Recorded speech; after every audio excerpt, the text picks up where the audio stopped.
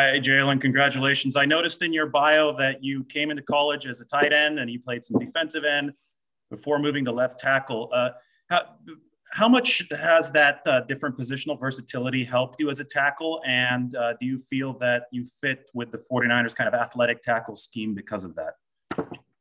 I would say, of course, playing those different positions definitely got my quickness and agility to where it is. And I definitely feel like I fit in with the 49ers perfectly. Hey, Jaylon, my name is Matt Mayoko from NBC Sports Bay Area. Nice to meet you. What was the process like for you as far as the interaction you had with the 49ers?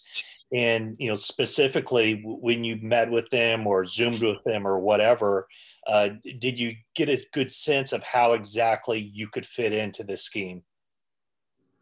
I've had only a few conversations with them, but them being a zone scheme, I feel like I fit in very well coming from Western Michigan.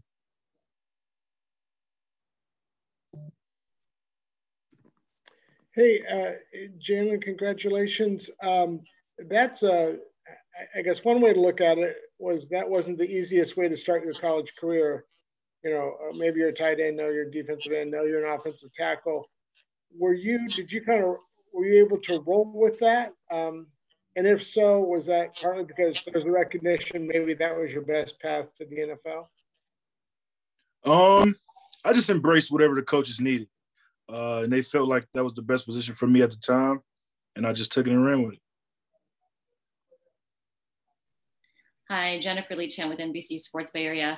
The 49ers have taken a lot of guys who have an extreme physicality to their presence on the field. Would you say that's one of your qualities? And what other skill sets do you bring to the table? Yes, I think so. I'm also quick and explosive, I feel like. That makes me a great fit. Jaylon, what the 49ers have had some really good tackles here through the years. Joe Staley, currently Trent Williams, and can you hear me? Oh, there you go. Trent Williams and Mike McGlinchey. Are you familiar at all with their games, and do you study NFL offensive linemen, especially in the same scheme that you run, to kind of pick up stuff? Yes, I'm familiar with them, and I definitely watch a ton of offensive linemen, offensive tackles, especially in the zone schemes.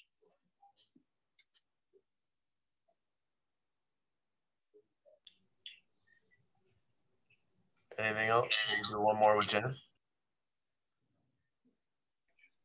What's been the most exciting part of this whole process for you?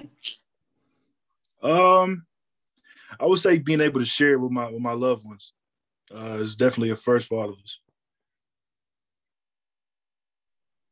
And, obviously the 49ers took Trey Lance with the number 3 overall pick. Has that part of it kind of sunk in that, hey, here the 49ers are, they've made an investment in a quarterback, and I could be one of the guys over the course of my contract here who really determines the success level of Trey, and also, it's going to be one of your main responsibilities to protect him for the next 4 years at least. I actually haven't thought about that yet, but that's a great way to think about it. I'm excited.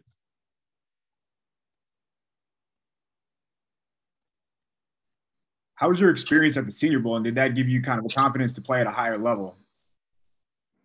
I would say it did. I didn't get to play against that competition week in and week out, but going up there and being able to compete definitely proved to myself that I deserve to be here.